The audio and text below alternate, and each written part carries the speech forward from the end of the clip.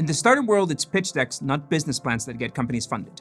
A deck is often the first impression an investor will get at the company, so it needs to look stunning, which makes a pitch deck an art, a science, but most importantly, a story. And this right here is the perfect outline, I think. I know this is a long video, so here you have it at the beginning. You don't need to scroll around. You can download this chart from our website. Link is in the description or in the little card over here. Now, for the rest of the video, I'm gonna dive deep into each one of those slides, what it should accomplish, and of course, why this structure actually works. So the deck should achieve three things.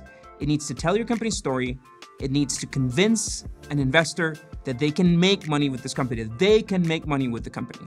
And it needs to do that in under 4 minutes. What our company does for a living is quite literally help founders pitch investors. So we get to see hundreds of these decks, and I personally get to talk to dozens of these companies every month. And the most common problem we see is founders getting caught up in the slides, in the details, like the rules on where they should focus the story. You'll find a bunch of articles saying that you have to keep your deck to under 10 slides, or that you need to have a board of advisors slide. But we base our thesis on some more tangible examples. Companies like Airbnb, Intercom, Buffer, Uber have released the actual pitch decks that they use to raise their first rounds of funding. And if you look at their structure, you can essentially find the same set of slides. Angel investors and venture capitalists have also learned to expect a standard pitch deck as their first filter when they're evaluating a company to invest in. And venture firms like Sequoia have also released pitch deck templates of their own. And well, you ought to listen to them. So we're going to use that to distill this ideal structure for a pitch deck. And we're going to combine that with a little bit of storytelling. So storytelling 101, let's talk about that first, because who doesn't love a good story? A story of how this team used their wits to overcome difficulties, or a story of how everything stacked against them and they won by the skin of their teeth. I learned this stuff in film school, and it ruined movies for me a little bit. But most stories, films included, follow a 3-act structure that looks like this. During Act 1, the setup, we introduce the characters and the status quo. We are presented with a universe that we can believe in and that we invest in, as long as it's realistic and consistent with our own experience. Then comes the plot point number 1. Around a third of the movie, and it's a point in the film where the story takes an unexpected turn and the plot changes its direction. So in this social network, this is when Mark Zuckerberg gets introduced to this platform that the Winklevi are building, Harvard Connect, and he decides to steal it. So this first plot point opens a range of possibilities of where the story could go. As viewers, we are at the mercy of the script at this point, and we have no idea where the conflict could go. As the plot changes direction, stakes start getting higher. We care about these characters, and that builds excitement. It also builds up to the story climax, which comes right after the second plot point. Again, in the social network, the second plot point of the movie is Eduardo freezing the Facebook account. So it's another unexpected turn in the story, but instead of opening possibilities of where this could go, it narrows them down. So the second plot point is followed by the final confrontation in the story, which is the fight between Mark and Eduardo in the Facebook office,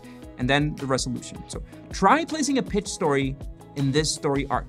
We can start with an introduction, the status quo, what's going on, how does the world operate today, what are the flaws? And then your solution slide is the first plot point. You're pivoting the direction of the story. You're disrupting the status quo, and the possibilities are endless. Now you start narrowing that down. So the product takes shape, stakes get higher, we meet the hero of the story, which in this case is your product. So the second plot point and climax could vary depending on your business. Maybe it's in your traction slide because you tapped into an incredible distribution channel and you're growing super fast. Maybe the plot twist revolves around the competitors and how they foolishly overlooked something your team knows. Maybe it's about your team or your background and your unmatchable experience. It's at that climax when the viewer is most vulnerable, and it's after that climax that you get to ask for money. Remember, a pitch deck is a summary of a company's story. If we can structure that story in the right order, then the next step is giving arguments on why the company is incredible. We can talk a lot about slides, the slide order, and the story, and we will, but in the end, your pitch deck needs to answer a question of fundraising.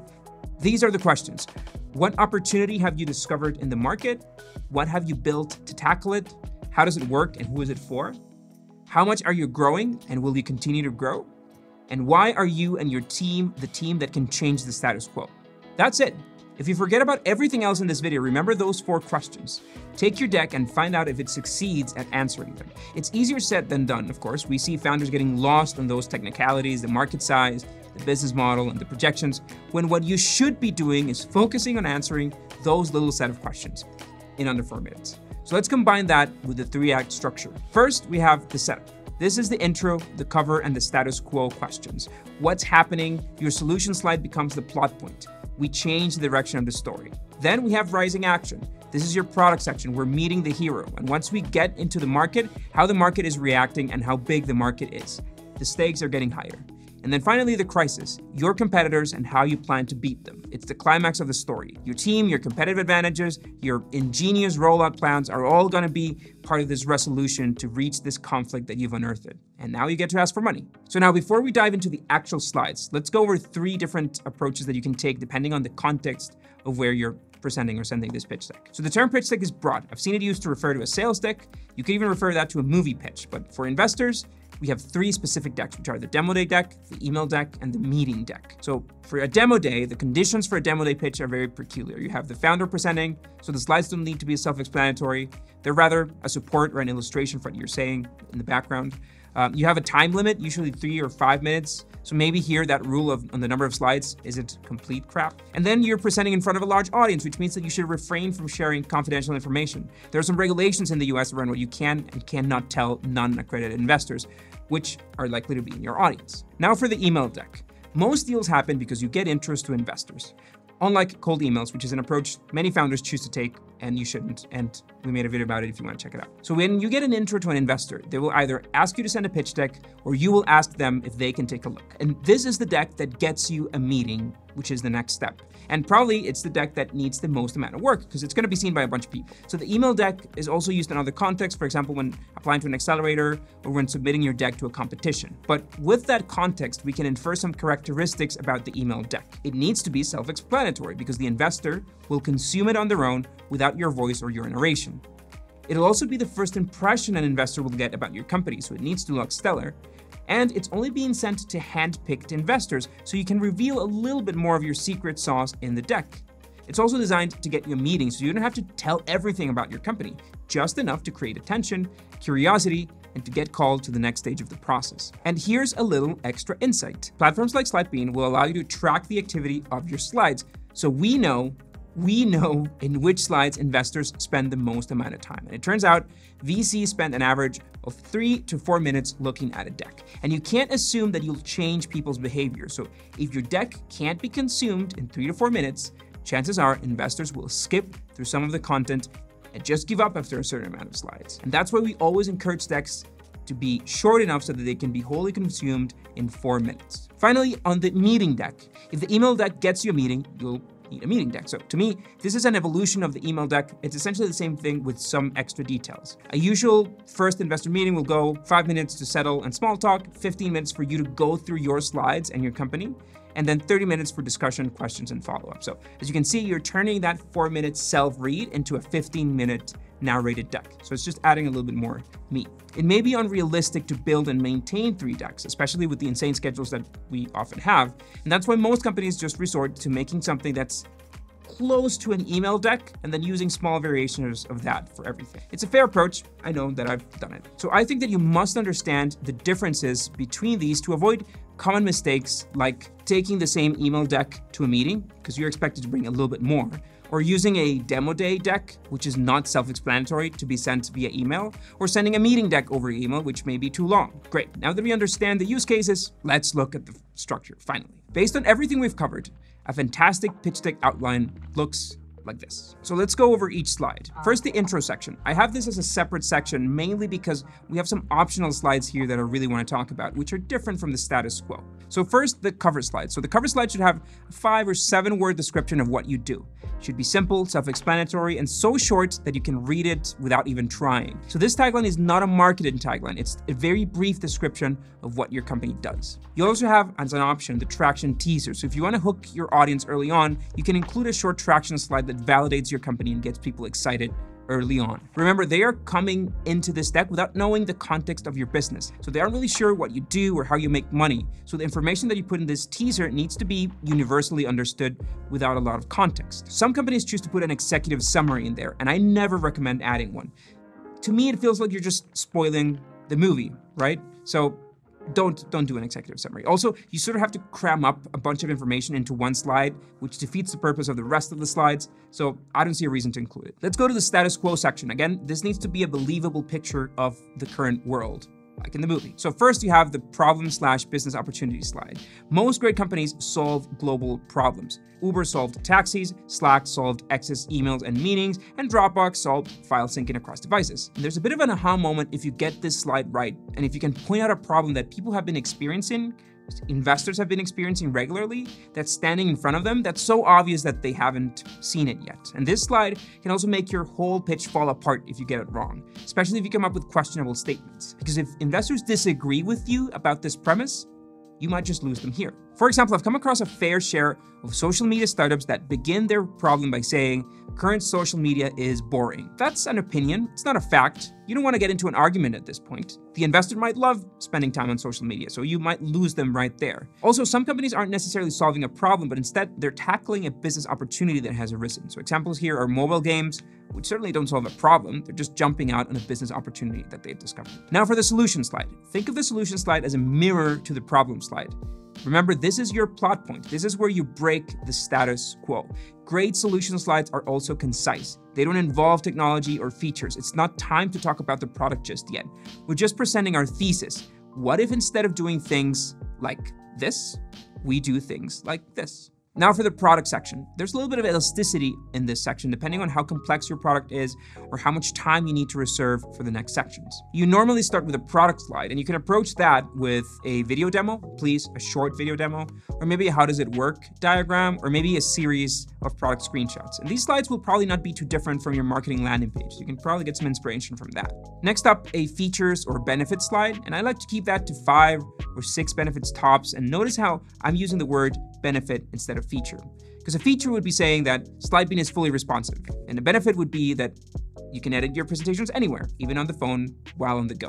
While just removing the responsive jargon and adding a real-life use case scenario, the statement becomes more impactful. You can also do an audience/use cases slide, and you'll see that this slide is not included in any of the decks that we analyzed, but I think it's a critical slide, especially if you're raising seed or Series A. The idea of this slide is to prove that you understand who the product is for, and so many companies don't know the answer to this question, and that's a common deal breaker. You can also do an infrastructure or underlying magic slide. So for products with a strong technological component, or when the tech infrastructure is one of their core differentiators, it's also relevant to include an underlying magic slide. Next up, the market validation or the why now slide. This is optional, but a market validation slide is included to support products where adoption could be a challenge. For example, in the 2009 Airbnb deck, they had a slide to support the thesis that people would be willing to stay at a stranger's couches. So they used couch surfing and other examples to prove that people were looking for those options. We actually had our team redesign the old slide because it looked like shit, so here's the new version.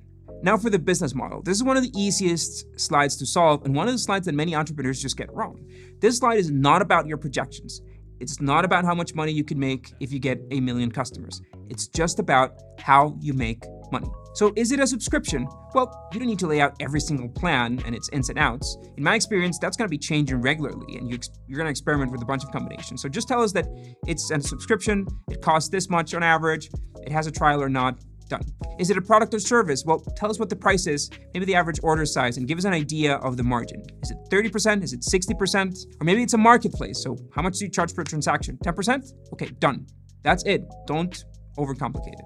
Finally, for this section, the milestones and roadmap slide, because I think it's an excellent bridge between the product, what it is, how much it costs, and what's coming up in the next section, which is the numbers and the traction. So to me, an ideal roadmap slide goes over some of the major highlights of your product evolution and your company history, and then it talks a little bit about what you intend the product to become over the next few months, not in the long-term future. We are not making financial projections yet, so this is a product section. Remember, we're talking about the product, its vision, not the numbers, so don't get revenue projections mixed up in here. Now for the market section, you're going to start with a traction slide. This is a slide about numbers. Think of a number as a photo, but think of a chart as a story or a film. Saying that you've made $1 million in historical revenue sounds cool, but what we want to know is the journey getting there. How much of that revenue came in the last month? How much was that month compared to the previous month? And the one before that? What breakthroughs did you make that completely changed the direction or the tilt on that chart? There's no faking a traction slide. It is what it is, and that's why it's so important. Now for the go-to-market. How will this money that you're about to raise accelerate your growth? And we can answer these questions by covering 3 main questions. What have you done to get here? What are you doing now that shows promise that keeps you growing? And what are you going to do next? So remember, rounds of capital usually fund 18 to 24 months worth of operations.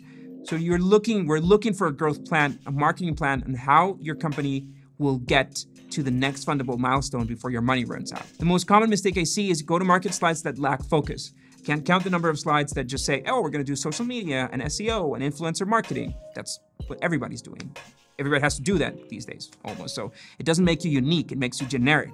A great go-to-market slide talks about 2, maybe 3 very concrete channels that you're using to grow your customer base and that you will continue to use in the future. Next up is market size. So in the previous slide, we already talked about how big this company is getting over the next year. Now it's time to answer, how big can this company get total? The concept of that is TAM, or total addressable market, but it's a bit foreign to many of us. So what does TAM mean? Using a SaaS, software as a service example, your market is not the SaaS market. SaaS market is $200 billion or whatever.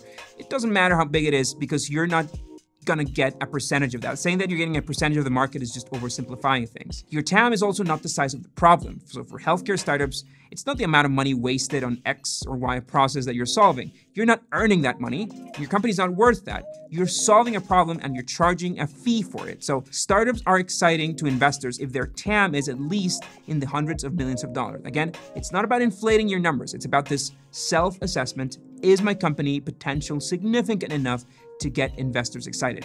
One of our investors did a fantastic piece on this, explaining how to estimate your TAM. Steve Barsh, go check out the video that's hosted on our channel.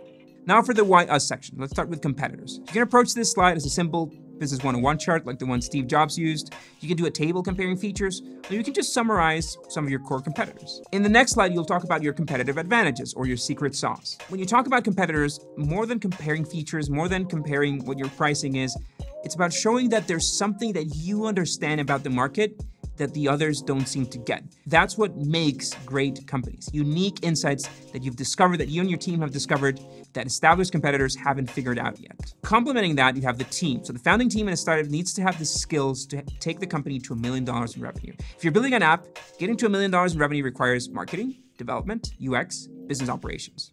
If you're building a B2B SaaS platform for enterprise, you need engineers in business development and sales. And I can't count the number of decks that I've seen where the current team doesn't have the necessary skills to reach that scale. You don't raise money to recruit people. You don't raise money to recruit people. You form a team and then you go out to raise money. Super common mistake. Now for advisors, I really don't recommend an advisor slide. Unless your investors know who the advisor is, either they're a celebrity or the investor is connected with them on LinkedIn, I would not waste any space on this slide. Advisors are great, they're helpful, but chances are they'll spend 1 or 2 hours a month with you, Tom. So the company is gonna be built by its team. That's the people that we care about. Finally, the ask section. So first, the financial slide, which is pretty straightforward. If you've been operating, we wanna see the last year of financial data. And then for everybody, we want to see 3 or 5 years of financial projections for the company. Founders typically add a simple table with their SG&A, their cost of goods sold, their CapEx, and revenue, with a final profit margin and percentage numbers, requiring you to do some financial modeling. That's a story for another day. We have a bunch of content on how to do financial models. We have a financial model template if you want to use it, so go check that out. And finally, the last slide is the fundraising or use of funds slide. So this should cover how much money you're raising and should be super clear about what your next fundable milestone is. We talked about this a little bit. So a seed round is supposed to last until a Series A to a Series B. So closing a round takes about 6 months.